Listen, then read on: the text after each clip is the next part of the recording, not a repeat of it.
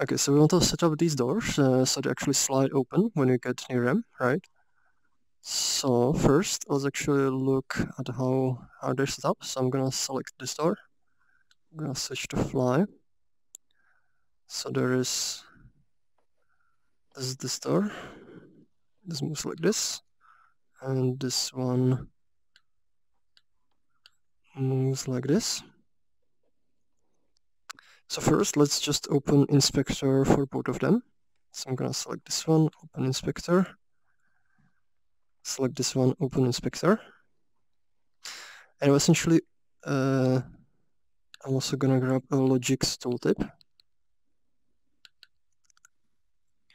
So essentially what we need to do is, like, the doors, they will have two states. It'll have like a closed state and open state. So to start, we are going to use a boolean to control this. And first I'm just gonna use an input, but we'll eventually wire this boolean to actually come from a collider around the doors. But for now, I'm just gonna use this true false. It is gonna indicate whether they should be open or closed. The next thing, let's grab this. Let's grab logic's interface for both of these.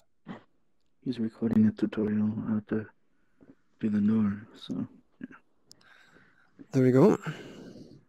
So now we have the logic's interface, and essentially in the interface we can access the position, rotation, and scale. And essentially what we care about is just toggling the position of the doors. So they're currently in the closed state. So what I'm gonna do is I'm gonna grab another input. Position, as you can see, it's three-dimensional vector, so it is float 3. So I'm gonna spawn a float 3 input. So this is one for this door. I'm sure gonna spawn 2, so like one of them is gonna be position when they are closed, and another is going to be position when they are open. So I'll do the same for this one. And now I will just, I will take this node and I will copy over the position when they are closed. So this is gonna be my closed position. And actually I could have just duplicated this one. And I will copy these over. Let's put this here. And let's duplicate this one so we don't have to copy the rest of the values. And essentially now we have the positions saved. We can essentially slide them into open positions. So it's just going to actually help with this with the other one. So select this one and open it to the open position. Next, what do you think is the best open position? Like how far they should go? I'd say probably all the way. All the way. Like, see if you can get them out. Yeah, Like this? all the way. Yeah, actually a little bit trim showing. Yeah, That's mostly nice. like that. Maybe this one a little bit more, or is this? Yeah. A little bit. Yeah, that one can go inwards a little bit more. Oh, I think.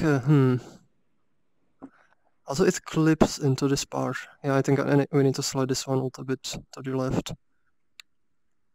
Oh, it clips? Yeah, this one clips. Actually, can you go over there and tell me when it clips? Right now it's not clipping. Oh wait.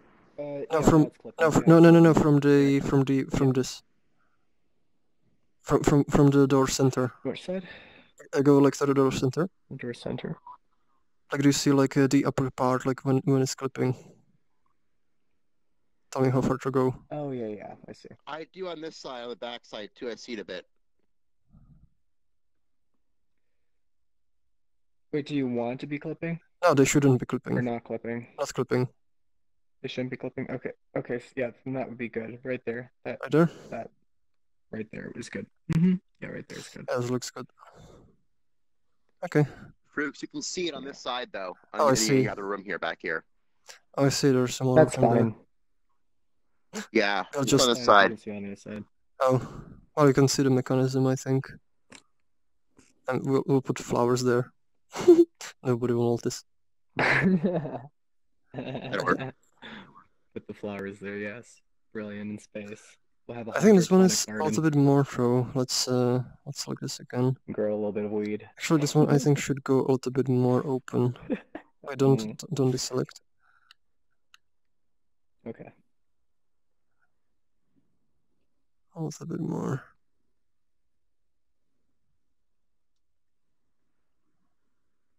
Looks good. Did you add smooth transform to this?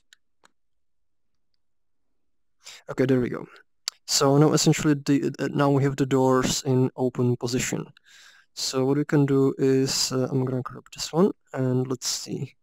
So they moved along the y-axis. So the others remain the same. So I'm just gonna copy this one over. Did you add smooth transform to the doors? And I will do the same for this door. Not really. You didn't. I will put this here. And essentially I have both positions. I have the closed and I have open. So now essentially I can use this boolean to toggle.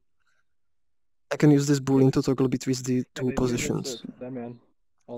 So now essentially I need another operator. This is the particularly useful operator for toggling between two different states. This is essentially like a conditional selection operator. So what this does is I know, right? what this does is essentially I can plug two different inputs. Always. You do have a good one. And I have a third one, which is a boolean. Bye-bye. So if I take this over here and I plug this here and I look at the output, so I'm just gonna spawn a display. You can see as I toggle the boolean, this actually toggles between the outputs. So now we can plug this into the position. So you can see now the door itself toggles. Right now the change is immediate, but we'll change that momentarily. I'll just set it up like this for now.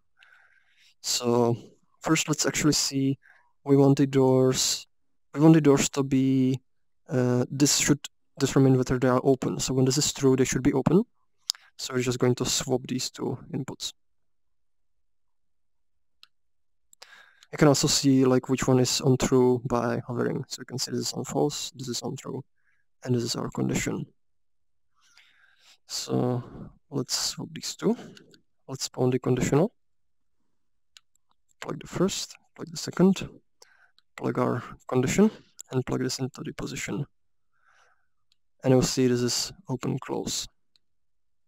So the next step is actually smoothing out the state. So because we want the door to essentially slide slowly when they are opening and when they are closing. So what I'm gonna do, I'm gonna grab another node, and there's a very helpful node for this in math. It's called smooth lerp. So if I select this one, what this node essentially does is it accepts some target value. It accepts speed. And essentially the output is approaching the input value at this particular speed. So essentially it makes sure like if this changes immediately, the output will change smoothly depending on the speed. So what I can simply do is I have this state. And if you think about it like this, essentially represents the target position they should be at. So I plug this in. I would pick some speed. So let's say, I'm just going to eyeball it. I'm going to say 2. Let's put 2 here, and I will plug this here instead. And I will do the same on the side. So let's plug this. Let's actually use the same speed. So I'm going to put this to the center. I know, right? Plug this here. I know the 0G. And plug this here. And now if I close, you can see this now animates. Oh, that's how you do that. Oh my god, this is weird. So next, what do you actually think about like this animation speed? Do you like this? Watch this. Let me see. Yeah, that's a pretty good speed. Looks good. You can of course like tweak the speeds. For example, if I increase the number, Really weird. this would be significantly faster. Or if I decrease it, say 0.5, this will make much slower animation. Yeah, I like the slow. I like a little bit slower. You like it slower? What about like this one? This is like halfway Makes it between. look like they're just doing a seal. This is like halfway between the previous two values, like this.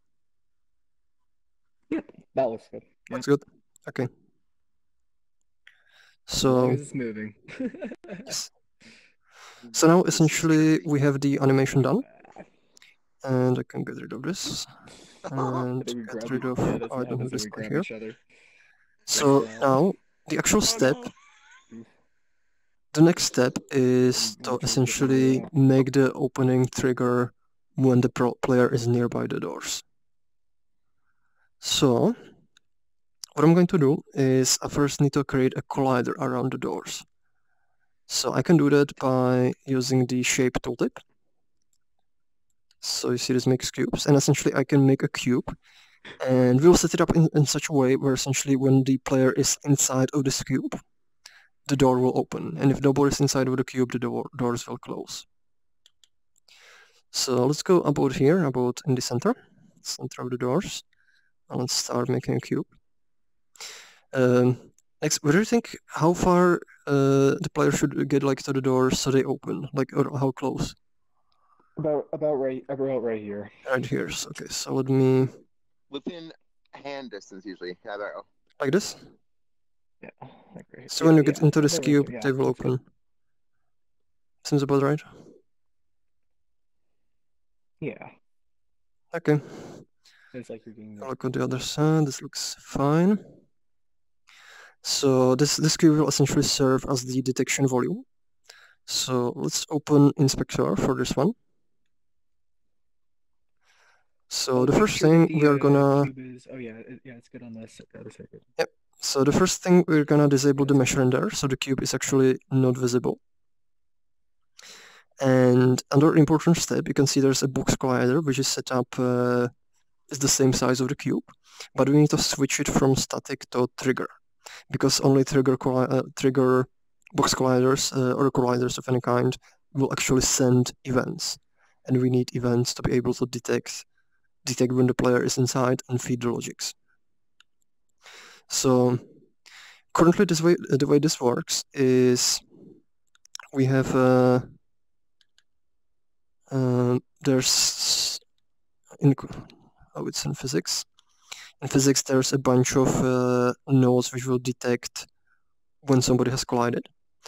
Unfortunately, currently there's no nodes which will like simplify the setup and essentially will tell us when any player is inside of the doors.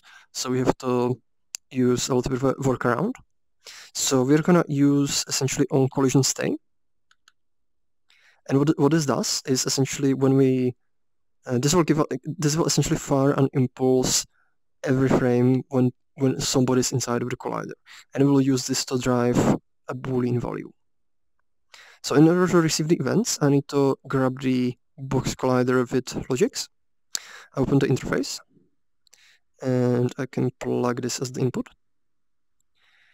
And here's the impulse. So let's open this. Let's put this here so we can see it easily. Let me switch to physical locomotion. You can see when I get inside, it starts firing. So we are receiving an impulse. One thing we would like to do is we would like to check if the colliding object is actually a character, if it's actually a player. So we have another node which is character controller, which is a special type of collider used for player interactions. So we're gonna spawn this. You're just tripping out, aren't you? This will receive the collider that this node has detected, and essentially this gives us a Boolean whether this is a player collider or not. So we're going to essentially plug this, go into flow, and use the if node, so we can filter the impulse so it doesn't fire, for example, when there's a random object. So let's plug this here, or let's plug our condition here. And this is gonna be our impulse when it's a player collider. So now the thing we need to do, we need to actually use this to store the Boolean value. So what we're gonna do, let's create a register or a variable. It's called variables, Boolean. and this boolean will be our new state. So I can delete this one, and I can plug this here, and plug this one here. Actually, never mind, there's an easier option. We can use, there's a handy node called boolean latch. So if we go to flow, there's boolean latch. And if I spawn this one, this essentially combines the behavior of a boolean register with a set of impulse receivers, which can set, reset, or toggle. So we're gonna use this one. So I'm gonna plug this one here. I'm gonna plug this one here. And now I can take this input and plug this on set. So essentially when there's somebody inside, this will set our boolean. And now if I walk inside, you can see this opens. The only problem is it doesn't reset, because like once it gets set, there's nothing that would reset this. So in order to reset this, I'm gonna use a timer, essentially a node. This is essentially a node which essentially fires every n seconds. So let's plug the number of seconds, and let's say we're gonna use 2 seconds. So every 2 seconds, we will receive an impulse on the output. And now we can simply plug this to reset. So let's plug this here. So now after 2 seconds, this will reset this to false. And we'll look inside, it says it's true, and it opens. You can see there's a little bit of a hitch. You see, essentially every 2 seconds, it momentarily gets set to false, and essentially it starts closing a little bit, but like because I'm still inside, it keeps it open. But it makes it look a little bit weird, so we can do a little bit more tweaking to deal with this.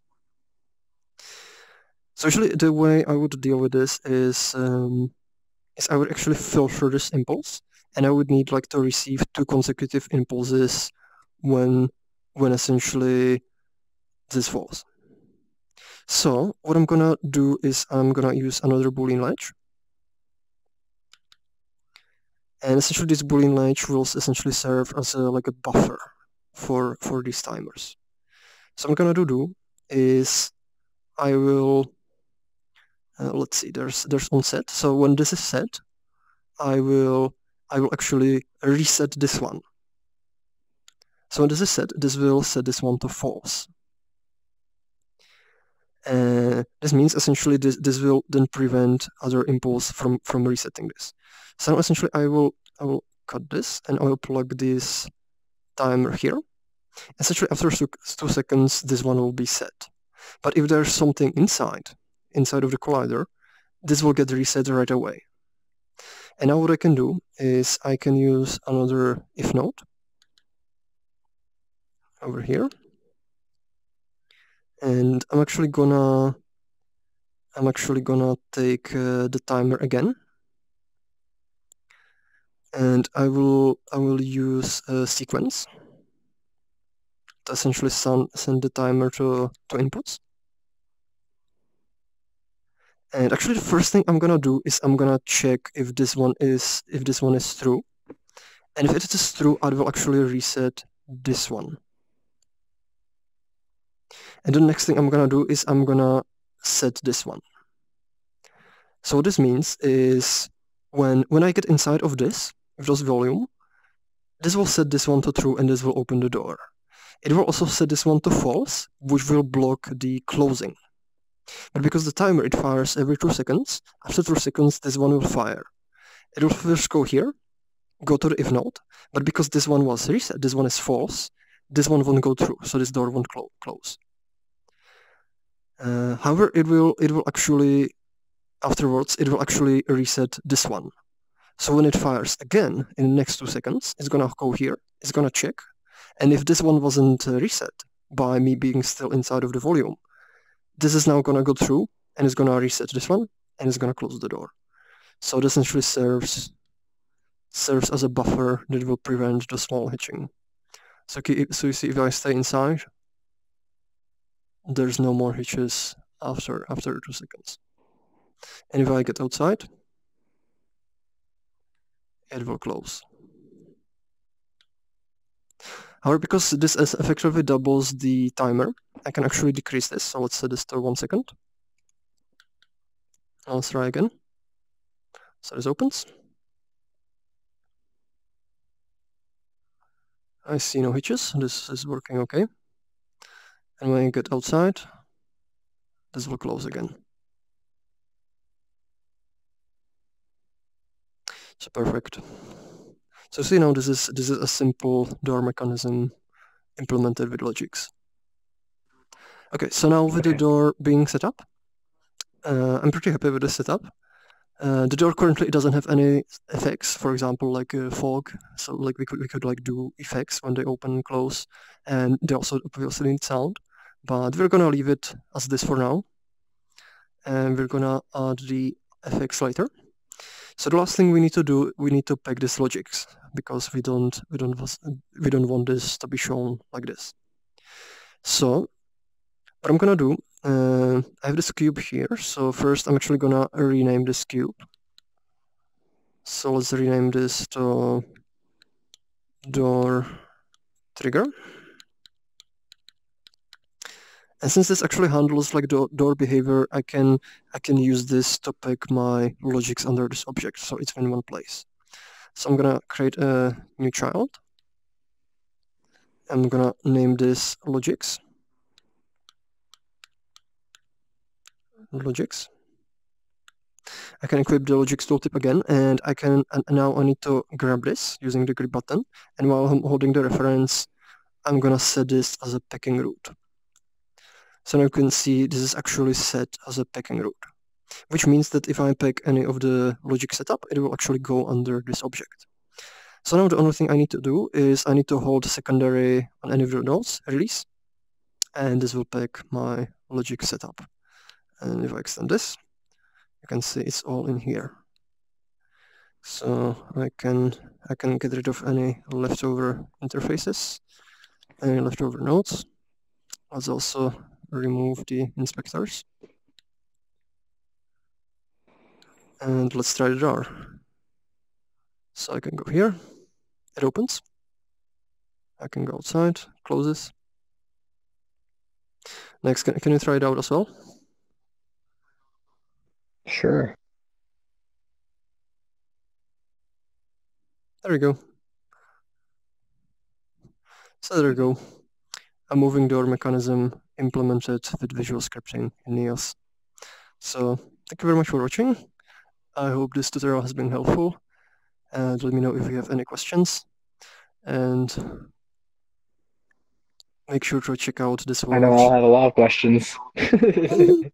And make sure to check out this word in Neos Hub, created here by our next LAN. I know this will be a bit by me. Hello. Bye-bye.